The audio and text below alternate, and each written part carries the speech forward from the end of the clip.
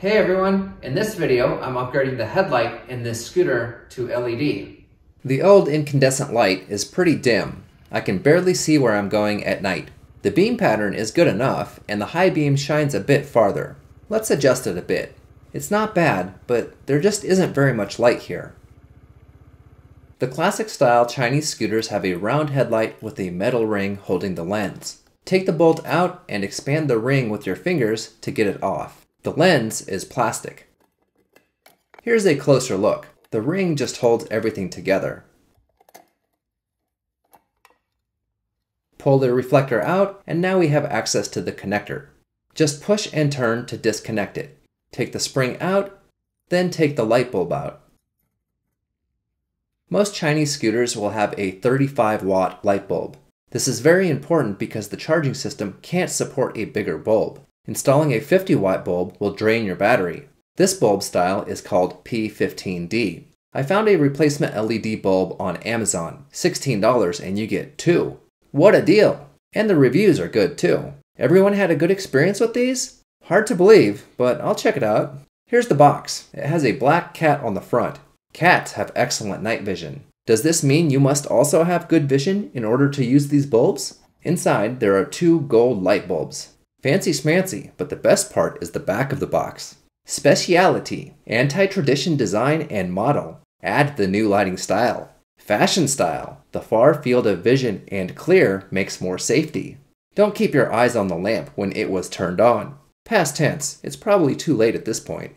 If you follow up the in at all, not a word, fig, but still not turn on the light, please change the socket direction, also not a word, to get the right place. I guess they couldn't find anyone to proofread this stuff before they mass-produced it. I wonder if they paid the same amount of attention to the quality of the light bulb. Line up the little tab with the slot in the reflector and drop the new bulb into place. Install the spring and line up the tabs on the connector. It's idiot-proof and only goes on one way. Let's check out the new light. There isn't much difference between the low and high beam. It seems like an extra pair of LEDs turn on with the low beam and it's slightly brighter. Weird. Okay, the high and low beams are swapped. This LED is wired incorrectly. The dimmer switch worked fine with the old light bulb. The light socket has a round piece inside with tabs 180 degrees apart. I'm pushing it in at an angle so I can pop it out. Now I'm just rotating the terminals 180 degrees to swap the high and low beam wiring. Make sure to hook the top of the reflector into the tab at the top of the headlight housing. This time the low beam and high beam corresponds to the correct position on the dimmer switch. The plastic lens has a small arrow that points to the bottom of the headlight and the stripes should be oriented vertically. Hold the lens and top decorative piece as you install the ring that holds everything together. You'll have to spread it apart to get it on. Install the screw and tighten the nut to finish the headlight assembly. Okay, the white light looks pretty bright. Not much of a difference between the high and low beam just looking at it. Out in the street, it looks like a bright headlight. Let's go test it. This is low beam, and that's high beam. Let's adjust it a little. Low beam and high beam. That high beam does almost nothing. Now let's compare. It's easy to get fooled into thinking the white light is brighter than the yellow one. If you look closely, the beam is much wider with the old bulb and it reaches all the way over to the sidewalk. There is more light overall with the old incandescent light than with the new LED.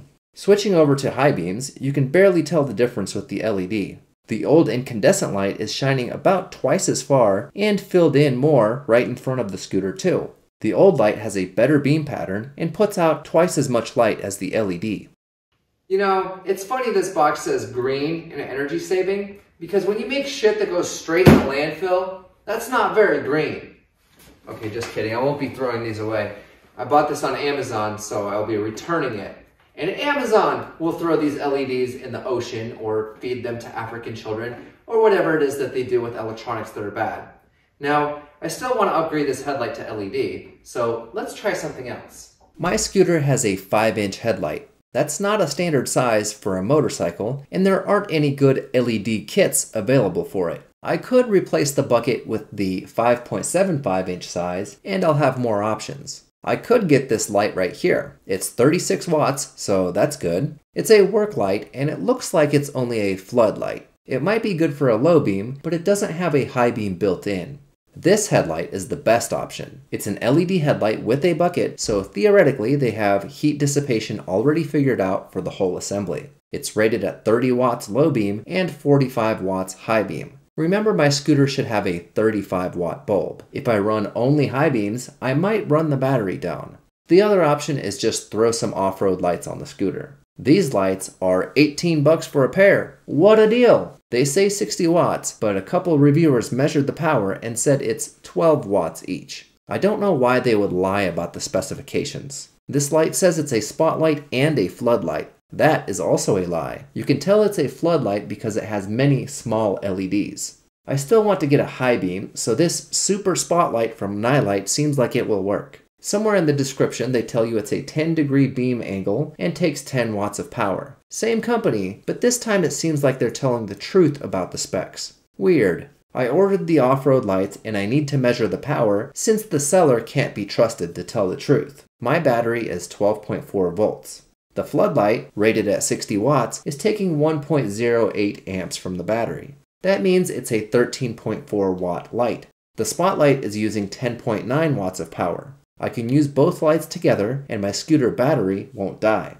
Chinese scooters use the lowest quality plastic for the body panels, so Gorilla Tape does a better job holding things together than screws. My scooter still has some screws, but they're just going into cracked plastic and don't do much. Alright, let's get that front panel off. The headlight is held on by a bolt and a nut. Two small bolts hold the headlight bracket. I'm unplugging the headlight and testing the voltage with the engine running. The low beam shows 0 volts DC. Weird. I'm switching the voltmeter to AC. This scooter uses alternating current instead of direct current for the headlight.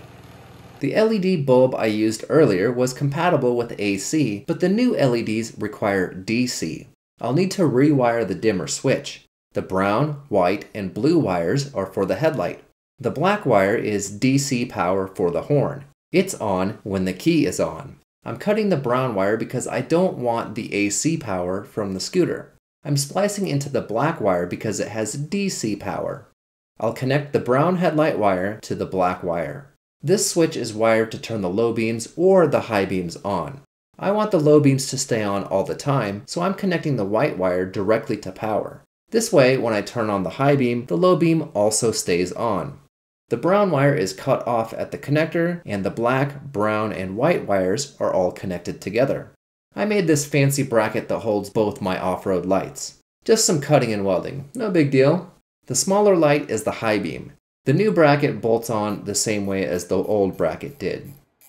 The bolt that holds the lights on the bracket allows me to adjust both lights right and left. The Allen key lets me adjust the high beam up and down. This bolt back here lets me adjust the low beam up and down. I cut the connector and wiring off the old headlight, and I'm connecting it to the new off-road lights. Green is ground for both lights, white is low beam power, and blue is high beam power. Let's test the lights. Key on, and the low beam is on. Hit the dimmer switch, and the high beam turns on too. It looks like they work, so I can put my scooter back together. The new off-road lights look different. They definitely don't match the style of this scooter. I'm checking the power of the old incandescent light. It's about 31 watts. I want to make sure the new lights don't use more power than that. The LED low beam light is taking 15 watts. With both of them on, we have 26.5 watts. Great, that's less power than before. Out in the street, I'm getting a nice, even white light in front of the scooter. The high beam shines much farther down the road. It's a slightly more yellow color. Compared to the old incandescent light, the LED gives me a more even light. It shines slightly farther and starts closer to the scooter too. I would say this is better. The high beam is reflecting off the road signs more and lights up the trees a little too. There is definitely more total light with the new headlights. Alright, this new light setup, well, it's very ugly. But with this old ragamuffin of a scooter, I don't think I care. These lights are available on Amazon, so if you'd like to get the same ones, just follow the links in the video description below. And as always, thanks for watching, and remember to check out my other scooter repair videos.